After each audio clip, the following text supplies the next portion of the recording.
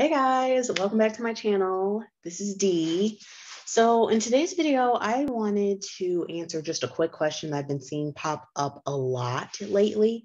And that question is, how do the people who don't have any autoantibodies get diagnosed with rheumatoid arthritis? So I have a video or playlist, I should say, already going over the different types of labs with rheumatology.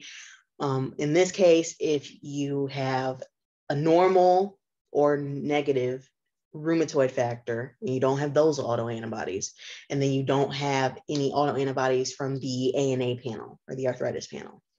So if you want more info on those labs specifically, I already have a video. I'll put a card up so you guys can check that out.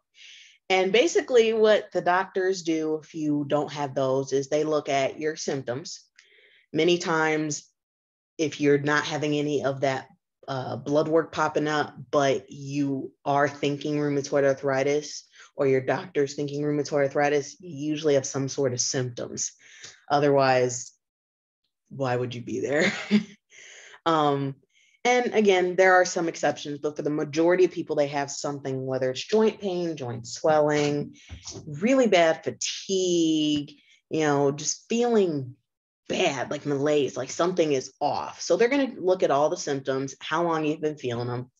They're also going to do an exam where they actually look at how all your joints move, how easy it is, if you have stiffness, walking around, things like that. They also will look for other stuff like rashes, if you're having any other like odd symptoms going on. And then what they do to confirm a lot of times that there is an autoimmune arthritis going on is that they will do an MRI or an ultrasound. Some insurance companies require you to do the X-ray first. And if that's the case, then you have to get the X-ray first.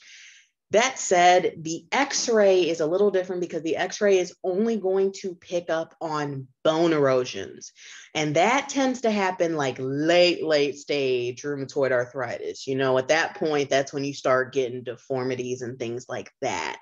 That's way down the line. Most of us don't have that for a long time. And many of us never even get to that point because treatment has improved quite a bit.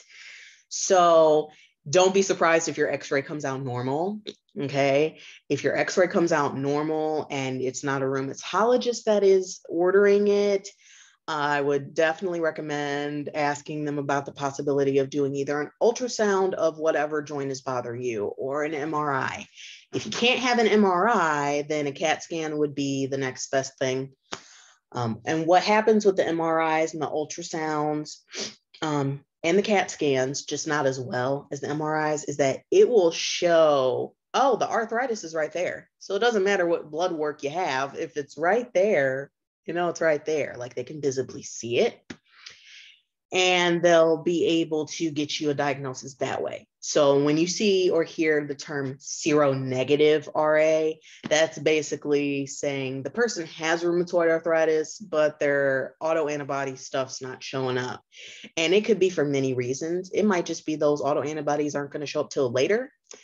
In the pediatric population, which is where I worked as a nurse in rheumatology, there was a decent amount of kiddos who would have these symptoms, and you do the autoantibodies, they come back normal, but then you go and do an ultrasound or an MRI and it's like, oh yeah, that's some pretty bad arthritis right there.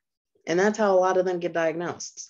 And it's the same concept with adults. So there you have it.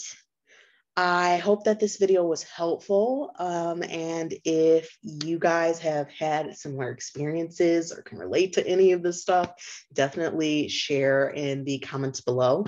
And I will see you guys in the next video. Bye.